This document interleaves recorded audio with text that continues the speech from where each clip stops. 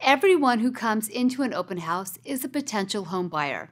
Many are looking to buy a home and may not have an agent yet. If they're not in the market, they may know someone who is. Maybe they plan to buy sometime in the future. This is your chance to show them that you know the neighborhood well, understand area pricing, and are easy to work with. Demonstrate your leadership and marketing skills and show that you're sympathetic to the challenges of buying a home. Don't squander any opportunity to make what could be a lifelong connection with every person who walks through the door. If you think the open house will be busy, you may want to invite only the neighbors to a special open house where you can spend time getting to know them.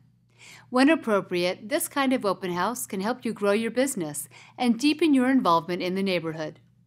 Consider holding a neighbors-only preview a few days before the public open house. This is a great way to get to know neighbors' concerns, allay any fears they have, and enlist them to help you find suitable buyers. It also gets the curious lookers out of the way, leaving you to spend more time with serious buyers who attend the weekend open house.